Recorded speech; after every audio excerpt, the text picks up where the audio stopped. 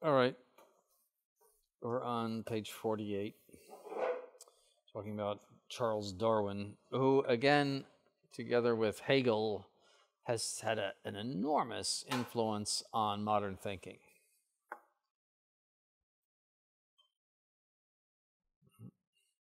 If you say, I don't believe in evolution today, you're a nut. People gasp and bug their eyes out at you as if you're some kind of an idiot or nut.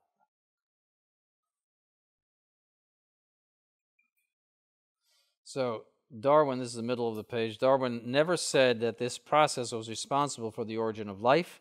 He did not deny creation. Nonetheless, Darwin was a materialist. According to him, the interpretation of dreams, hallucinations of the imagination, and other similar phenomena gave man the idea of spirits, which in turn served as a premise for the idea of God. So first human beings thought of spirits, and then there's a great spirit. You see. The moral law, which implies an essential distinction between vice and virtue, good and evil, is a simple transformation of the social instinct of animals, because they're very moral beings, brought about by natural selection.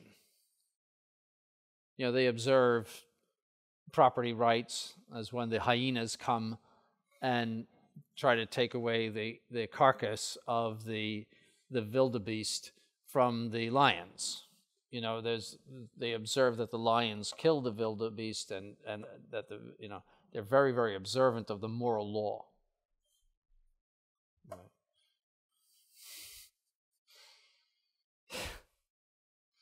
The same may be said of man's sense of duty. It's all from animals. Darwin's basis for the establishment of the origin of man from monkeys is the variability of man in his corporeal form and in his mental faculties, a variability which is able to be transmitted by heredity. In order to know if man is a descendant from monkeys, modified from a pre-existing form, it is necessary to verify above all if he varies even a little bit in his corporeal form and in his mental faculties, and to verify if this is so, and if these variations are transmitted to his descendants according to the laws that prevail in the inferior animals. In other words, because that's incomprehensible, it is sufficient as a proof of evolution of species to determine if there have been some variations which are able to be transmitted to offspring. That's a proof of evolution, if some variations can be transmitted to offspring. Evolution of species, not of variation within the species, but evolution of species. For Darwin, there is no need to determine if these varying characteristics are sufficient to constitute a new species. Any transmissible variation is sufficient. Based on this fundamental principle, Darwin says, by going back as much as possible in the genealogy of the kingdom of vertebrates, we find that the firstborn among them probably belonged to a group of marine animals, similar to the larvae of the ascidians, the tadpoles, which we know today.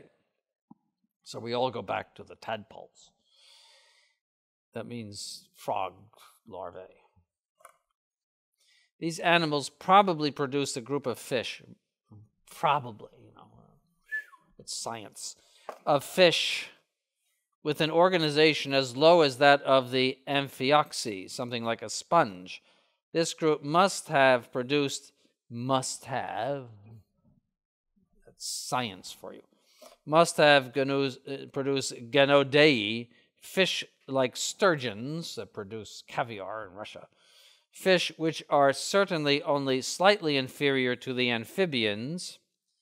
Among the mammals, one easily imagines one of the degrees which lead to the ancient monotremes, for example, the platypus, to the marsupials, for example, the kangaroo, and the latter to the ancestors of the placentoid mammals.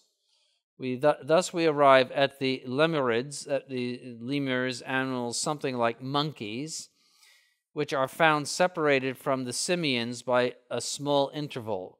The simians are divided into two great trunks, into the monkeys of the New World and the monkeys of the Old World. From these latter, but at a very distant time, man descended, the marvel and glory of the universe. That's his science.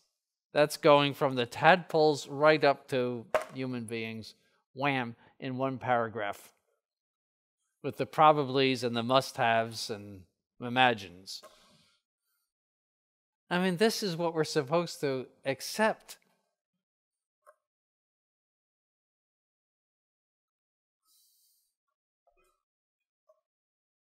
Critique of Darwin. From the foregoing, it is clear that Darwin is a materialist. That's very important. For him, there is a new species, a new and higher form of life, if there is any transmissible variation. So variation in color, variation in the size of a beak, or anything at all, you have a new species. That's the first mistake. So, for example, there was a case in London where the moths, because they lived in the area of Birmingham or one of those big, Manchester, one of those big smokestack cities of England, turned black. I mean, they started to reproduce in black because the trees were blackened by the smoke of the I mean, that could happen. You see, it probably does happen. That's not a change in species, though. But for him, that's a new species. So that's the first thing. Is species is the essence of a thing. Species means image. So species, the image of the essence is a species. So you're really referring to essence. So essence is what the thing is. It answers the question what the thing is. A moth is a moth, no matter what color it is. It's a moth. All right? Thus, if an insect were, owing to a new environment, what I just said, to change the color of its wings, for Darwin, this would be a new and higher species. That's a very grave error. Thus, the most fundamental criticism of Darwin is that of his materialism in general, because in materialism, there is no essence, there's no form, it's just all stuff. So if you have new stuff, you have a new species. There's no essence.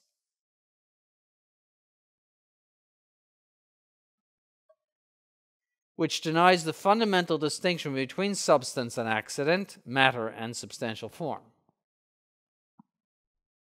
Materialism, which is as old as the ancient Greeks, is a totally unacceptable system, since it fails to provide an adequate explanation for the real difference between things, as well as for the notion of change.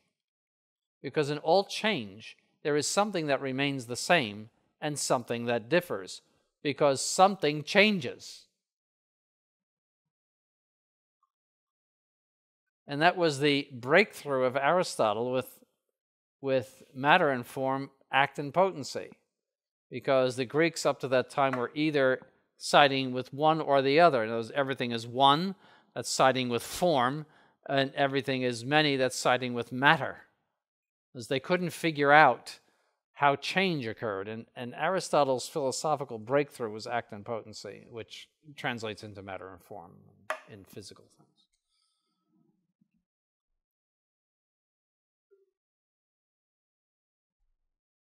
So, I mean, it's as old as,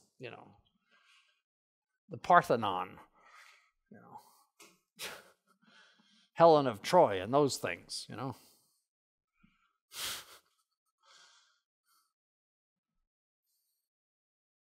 Darwin also tends toward atheism, and there is really no logical reason why he should not have asserted it.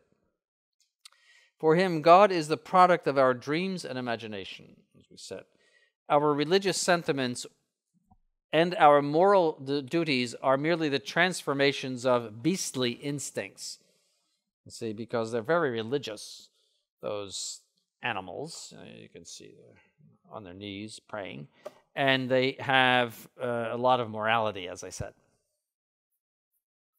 You can see them, killing their enemies and whatnot. I saw a picture yesterday of an eagle flying off with somebody's pet cat. A big one, too, an adult cat. Yeah. I really don't know. There's plenty of them around here, though. But,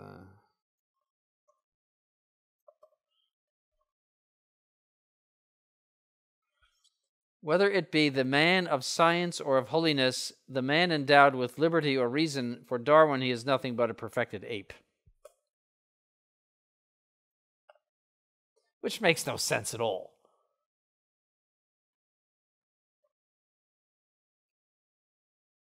Somebody might say, well, apes look something like human beings.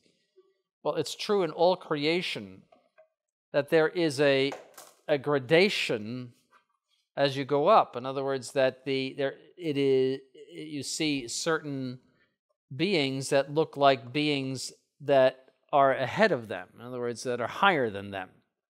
That's creation. So it stands to reason that God would have created certain beings that look something like human beings and act something like human beings. But that's true of all creation. All creation has a gradation, and you see a similarity from one to the other. So it would be expected, even if they had never been discovered, you would expect that from the general gradation of creation.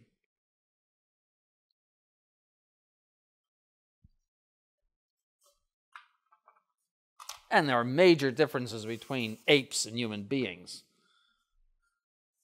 They have arms down to their feet practically, and they have nothing for a brain, and all sorts of other different aspects, and they're quite different. And besides that, for God, there is no difference between making a human being from an ape and making him from the slime of the earth. Absolutely no difference. Because he would have to transform the entire matter of the ape into the matter of a human being, just as he would have to transform the entire matter of slime into the matter of a human being. For him, that's equal. You can't make a human being out of an ape. You can't infuse an immortal soul into an ape and call him a human being. That's impossible. The matter is not conformed to the form. It just isn't.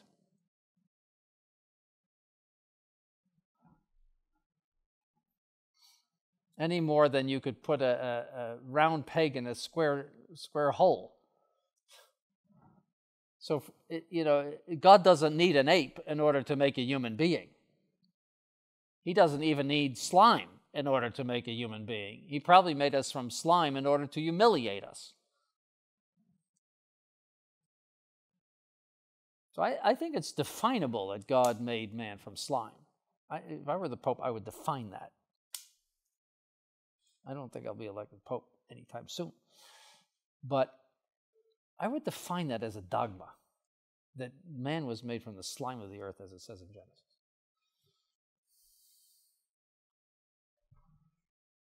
But anyway, that would talk about people going berserk, and I would love every minute of it. Yes? Well, it's in sacred scripture. I don't see how you could deny it because it's in sacred scripture. It's at least de fide. It would seem to me de fide. That means it's not.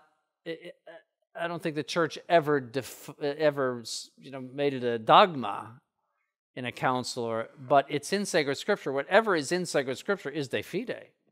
I don't see how you avoid that. It's very clear. He made him from the slime of the earth. I don't see how you could possibly say, without contradicting Genesis, that he made him from a gorilla. Otherwise, it would say that he made him from a gorilla. I mean, does somebody have an explanation for that? So, we'll see. But anyway, the history of Darwinism has also proven the atheistic penchant of this philosophy. Evolutionism has always been the delight of the enemies of the Catholic Church, for it destroys the notion of creation. But creation is the basis of the most fundamental religious principle, even of natural religion, and that is the dependence of the creature upon the Creator. The reason why primitive peoples offer sacrifices to their gods is because of that. Even the most distorted of natural religions has that as its basis. If you wreck that, you wreck all religion, and they understood that. If you make human beings just a glorified ape, religion goes down the tubes. All of it.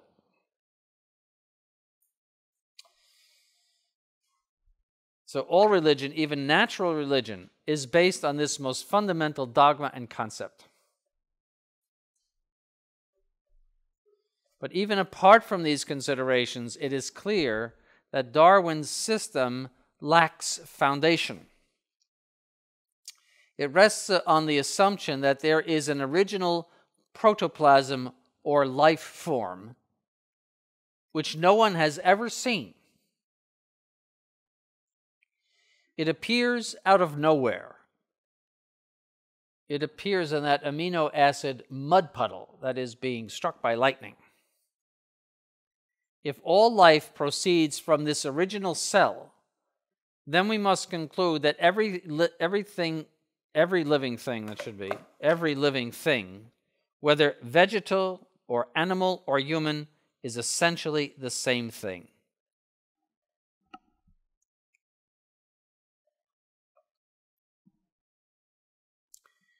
Another gratuitous principle is that of natural selection as efficient and sufficient cause of the production of species. For even if one admits the gratuitous original cell, there is no reason to say that natural selection is the efficient and sufficient cause of all the species of plants and animals, given their essential differences, both which are profound and radical.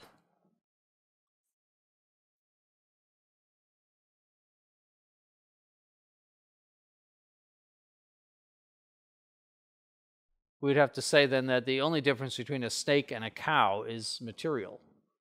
It's like the only difference between this ceramic cup and that ceramic cup is material. That it's made out of different matter. But they're the same thing.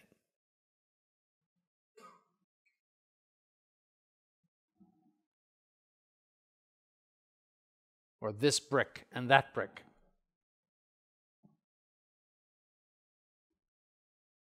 So he presumes this, that natural selection is going to make this immense diversity of creatures, immense, with all sorts of different characteristics and habits of acting. In other words, consistent acting. Snakes are always going to slither. You know, cats act always the same way. Dogs act always the same way. Lions, everything. They all act in the same way. There has to be a sufficient reason for their all acting in the same way and not merely matter.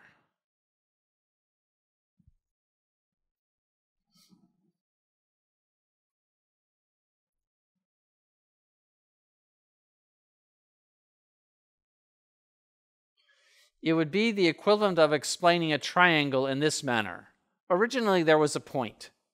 By virtue of natural selection, the point transformed itself into a line.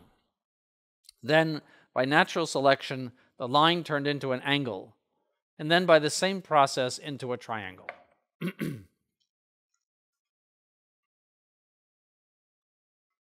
It's the same thing. How does a point become a line all of a sudden? How does it turn the corner and become an angle? And how do you get three angles?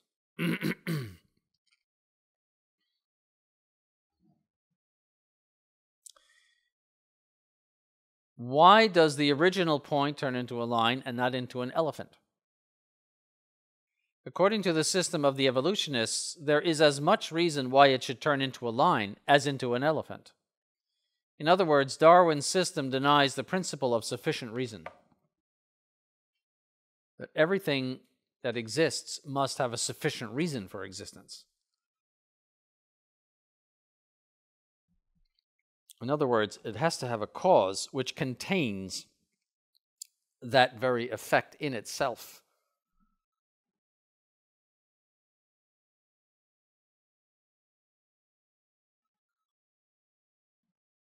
It is true that natural selection can produce some variations, that is, qualities or perfections which are more or less important within the same species, so color, etc. But to change species involves the corruption of the substance and the beginning of a new substance. So to change a frog into a prince, or a prince into a frog. Adaptations to environment are not sufficient to corrupt a whole substance.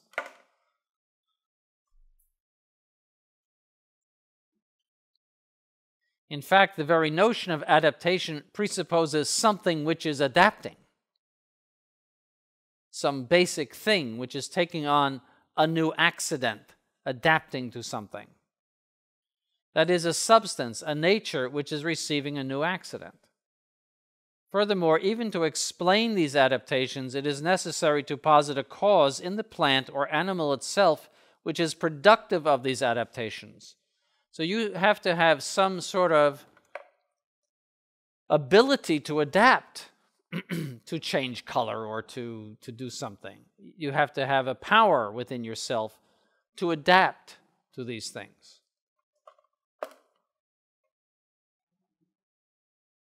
Otherwise, there's no sufficient cause even for accidental adaptation.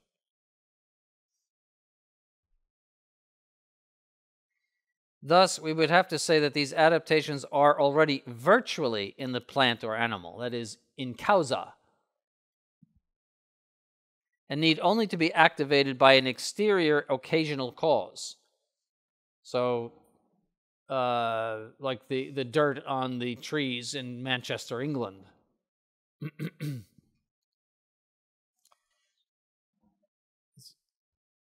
So there is obviously some ability in animals to adapt to their environments, and that's why you have various species of birds, etc., in certain forests.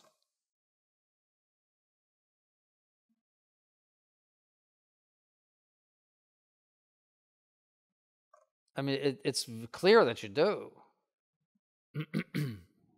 And so it's normal to conclude that there are mechanisms of adaptation in animals. But that's not what Darwin is talking about.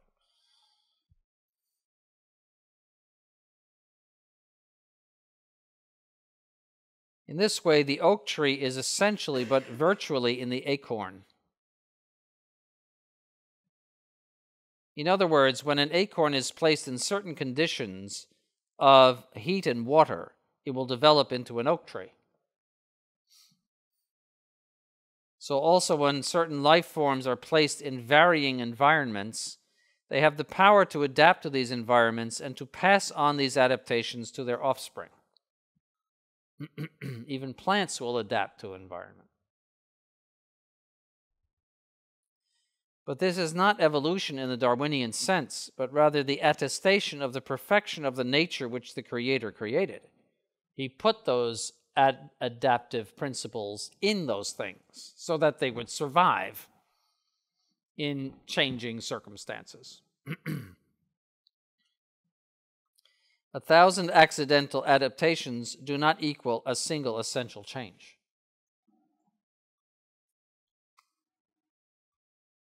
Just like, as Garrigou says, 1,000 idiots do not equal one genius.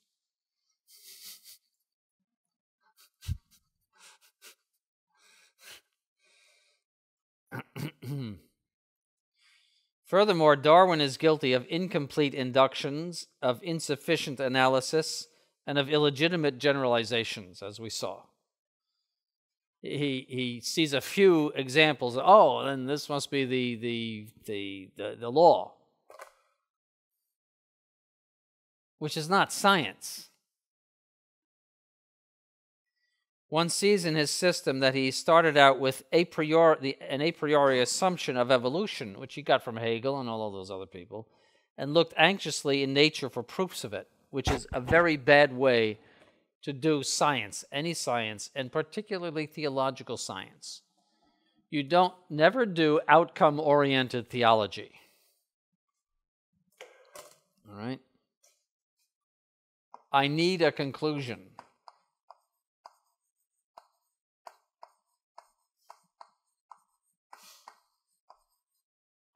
Or any science. I like this conclusion. It serves my purpose. Let me find a proof for it. You're almost certainly going to make a mistake.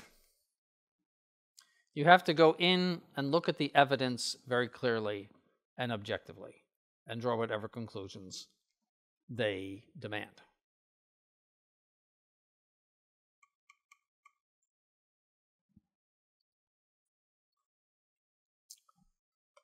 But he's guilty of outcome-oriented science. In addition, the paleontological evidence does not uphold Darwin's theory, for there are many fossils which are found which look identical or nearly identical to modern species. Like these fish that they find, they look exactly the same as the fish that they are today, which would not be possible in his system. Even though they are purported to be millions of years old.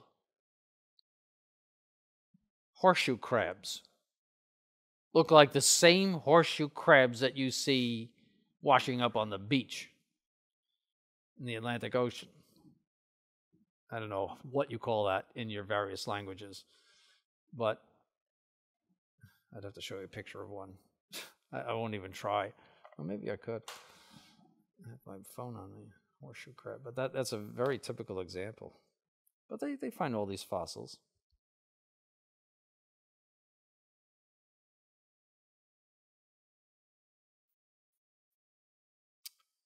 Let's see.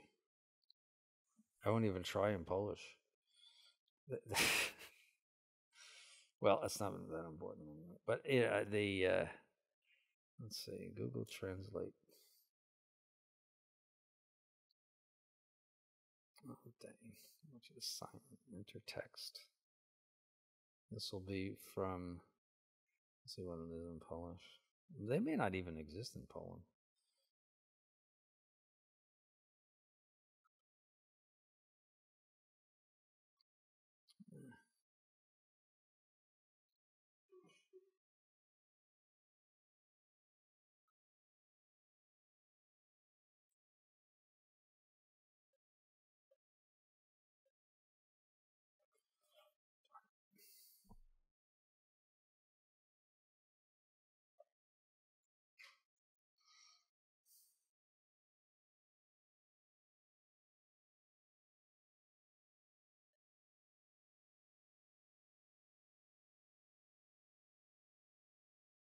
Well, it's not worth it.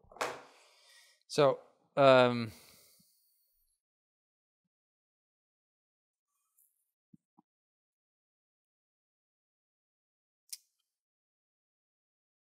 most fundamental problem with evolution, however, is that it must assert that something comes from nothing. That a higher level of being comes from a lower level of being without a sufficient cause. For evolution unashamedly asserts that there is a gradual process from lower life forms to higher ones, But how does a lower life form generate a higher one without asserting that something more comes from something less? In other words, the higher perfections, the higher natures of the evolved life forms lack sufficient cause. You don't get something from nothing. But to assert that something can happen without a sufficient cause is to assert that something can come from nothing, which is utterly absurd.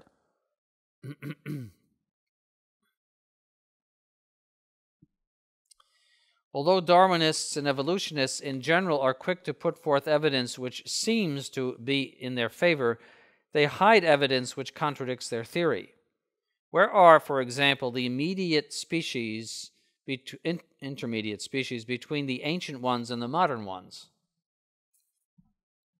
Darwin himself said that the intermediate species between the ape and man had to exist in enormous numbers in preceding centuries. But where are they? To this day, they have not appeared in a clear and complete way.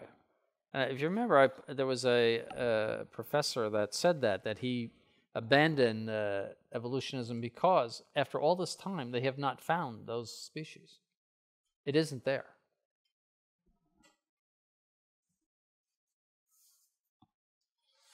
Nor are the findings of primitive animals in Africa conclusive, for the reconstructions made of the few tiny bone parts are themselves gratuitous. They find a few bones. And then they construct this whole body around them. Furthermore, in these cases, there is no evidence of humans, that is, of beings with language, commerce, religion, laws, etc., but only of animals which look like apes.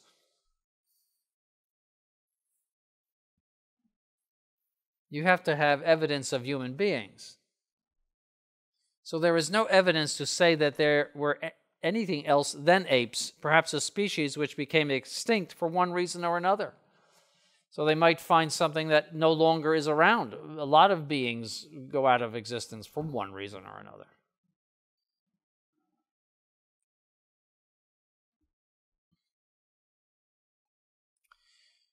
Darwinism and evolutionism in general is opposed to Catholic doctrine.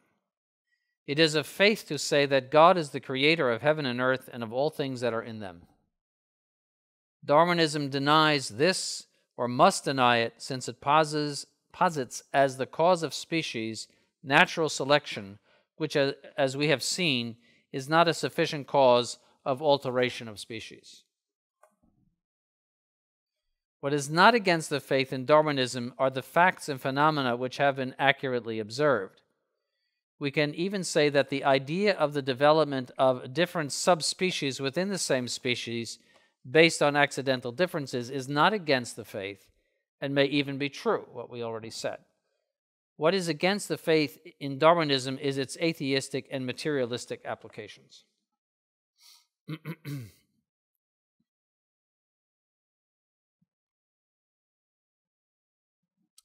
Now, Haeckel is actually worse than Darwin, but he's not as well known.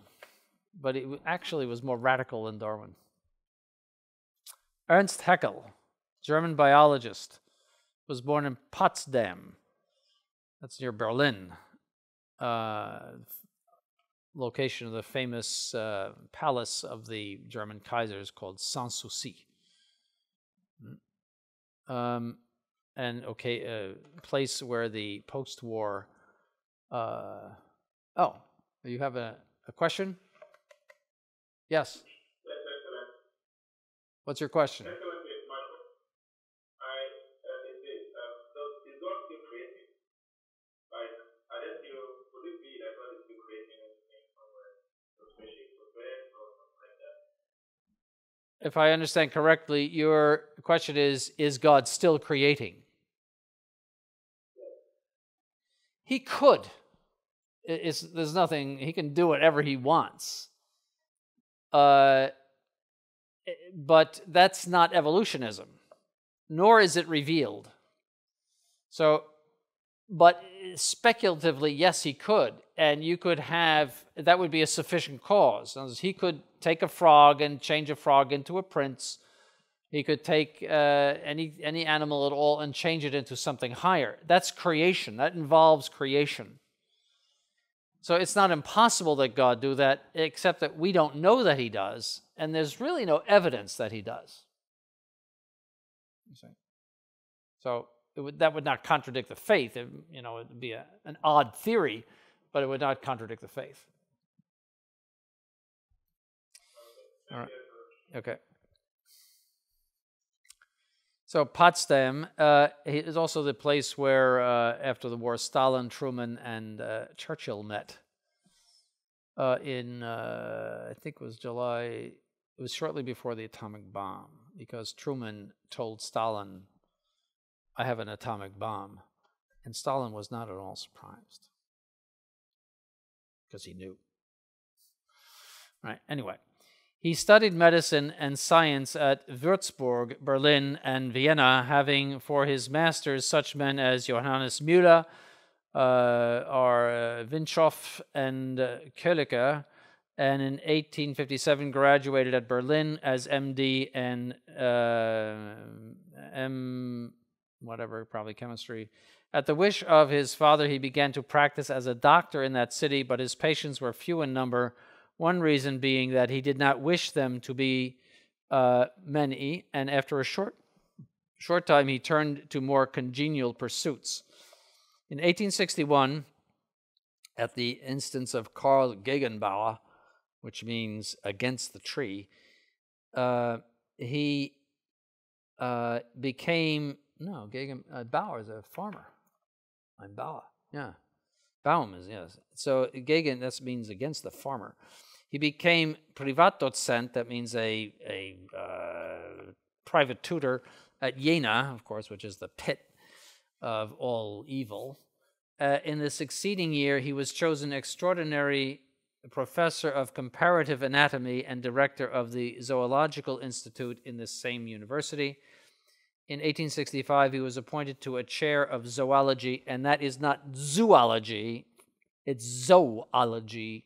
Do not say zoology, it's zoology, which was specially established for his benefit. This last position he retained for 43 years in spite of repeated invitations to migrate to more important centers such as Strasbourg or Vienna, and at Jena he spent his life, with the exception of the time he devoted to traveling in various parts of the world, from which in every case he brought back a rich zoological harvest. So that's from that Encyclopedia of Philosophy. I forget the name of it. Ernst Haeckel represents radical Darwinism. Although Darwin presupposed the creation of an original life form, Haeckel says that this is an arbitrary and illogical limitation in the series of causes. Haeckel also asserts logically that the same protoplasm serves as the origin of both vegetal and animal life. He even says that there must be a kingdom in between plants and animals, something that is neither plant nor animal, but something else. Haeckel says that there was a primordial material mass, which was the result of diverse chemical combinations. Where did the chemicals come from? By means of condensation and multiplication, here's more science as we go, it gives rise to rudimentary plant and animal forms. See, so plant and animals are merely the result of chemistry. That if you get enough chemicals together in the right situation, poof, you have life. By natural selection, these rudimentary life forms gradually progressed into species. Matter, writes Haeckel, and the quantity of force which is inseparable from it are unlimited in time and in space. They are eternal and infinite.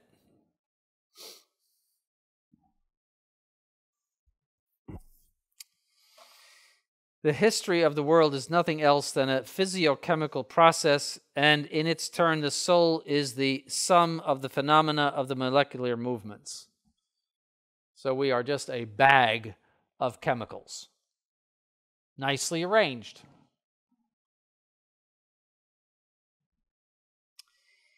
It is a great triumph for modern biology to have reduced the miracle of vital phenomena to material elements, to have demonstrated that the physical and chemical properties, infinitely varied and complex, of the albuminoid bodies are the essential causes of organic and vital phenomena.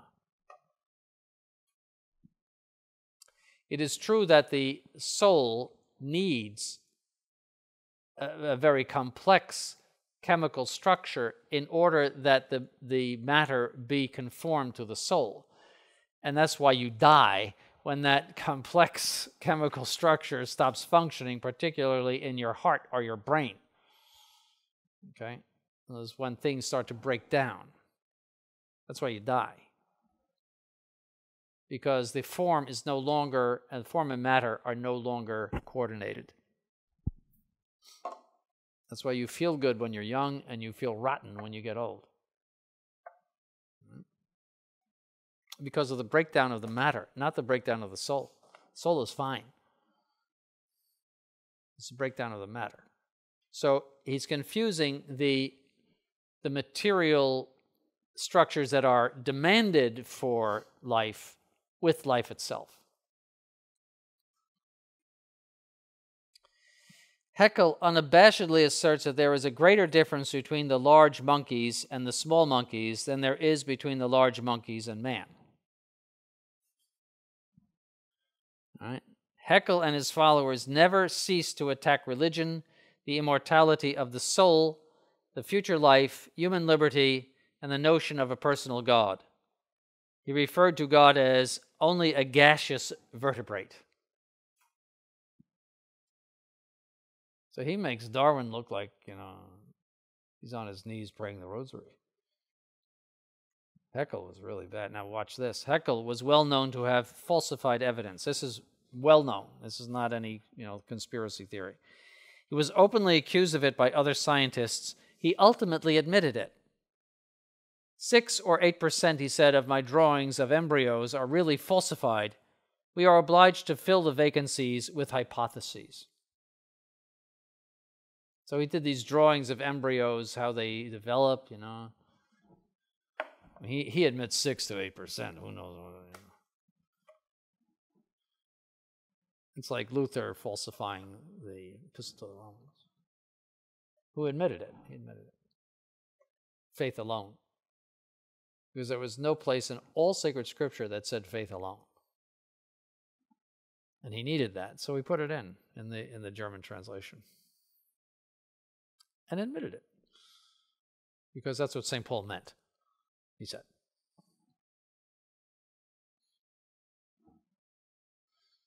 All right.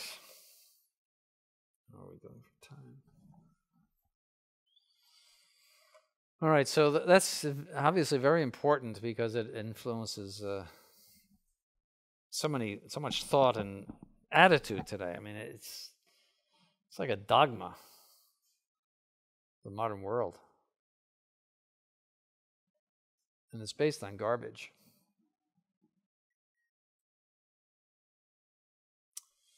Ontologism.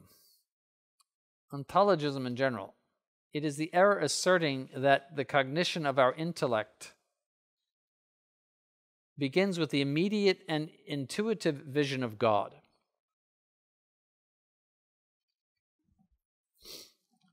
So they say we have an immediate and intuitive vision of God in our minds. Maybe they do, but I don't. All right? They say that God, who is the first in the order of being, is also first in the order of cognition. Their axiom is primum ontologicum est primum logicum. The first ontological thing is the first logical thing. Which sounds good, but it's as phony as a $3 bill. As a matter of fact, the first ontological thing is the last logical thing. The name was thought up by Gioberti, but the error is old. Gioberti was a priest who was an Italian revolutionist and also predicted the Novus Ordo. He lived in the 1850s. Transformation of Catholicism. That's done in another course. There are 4 types of ontologism. One is Did you have a question? Well, the first ontological thing is God. He's the highest being. Ons ontos in Greek. Have you taken any Greek yet? No. On, that looks like O-N. The ontos, that's the genitive, means being. You see it on icons where you have Christ and you have Ho at the top. They usually don't put Ho, that's it. Ho, and then you have the Omega over here, and then here you have, that's the capital N. Ho-on, that means being itself. And Christ is in the middle, that's in his halo. Ho-on, being, his divinity. See, so that the first ontological thing, the first being is God. The first logical thing is the first principles of reason. Right? But in our course of knowledge, we learn the existence of God at the end, not at the beginning. In other words, we learn the existence of God from creatures. So that's the last logical thing. See, anything to do with logic, logos means word, so anything to do with logic is your mind. Anything to do with on, or being, is outside of your mind. See, so that's subject-object, as always. See? So they're saying the first ontological thing, God is the first logical thing. So we know God first, and then we know everything else, which is just not true. I mean, it doesn't conform to common experience. And whenever any philosophical system does not conform to common experience, it is wrong. Philosophy is meant to explain the common experience. If it doesn't conform to that, it's trash. It's somebody's imagination. So right away, they're idiots. All right, so pantheistic ontologism. 2, rationalistic ontologism. 3, the ontologism of Malebranche. And 4, moderate ontologism. Pantheistic ontologism identifies God with our intellect. This is a monstrous error. Rationalistic ontologism makes a distinction between our reason and God, but says that reason is capable, that it even has the natural capacity of penetrating directly the nature of God. This leads to pantheism, since the only intellect which can penetrate into the infinite nature of God is the divine intellect itself. Malebranche, a disciple of Descartes, taught that the first thing that we intuit is God, that all singular things are intuited in him. For him, the divine essence can be considered in 2 ways. 1, as it is in itself, and 2, as it is in relation to creatures, where it is the archetype of created things. In this second way does the intellect, according to Malebranche, perceive the essence of God. Moderate ontologism is that of Gioberti, and you'll study that in another, it's not very important, in another course.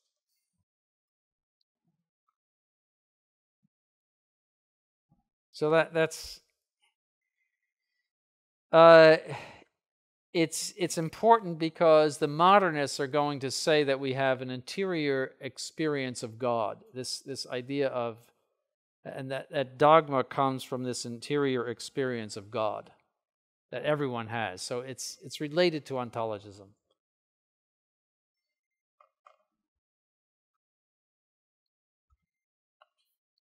All right.